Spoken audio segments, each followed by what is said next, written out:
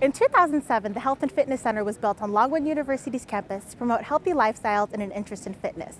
A decade later, the campus and community come together to celebrate its 10th year anniversary.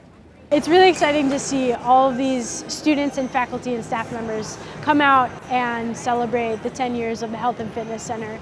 From raffles to flu shots, from t-shirts to aqua massages, the Health and Fitness Center pulled out all the stops for their all-day celebration. Seeing so many people show up for the 10th anniversary of the gym is amazing. Our goal was to get literally everyone we could. Giving away free aqua massages, free smoothies, lots of little freebies. There's many raffles you can enter. Rotunda Studios spoke with Alina Cialetti, the Wellness and Fitness Coordinator, to get the details about the event.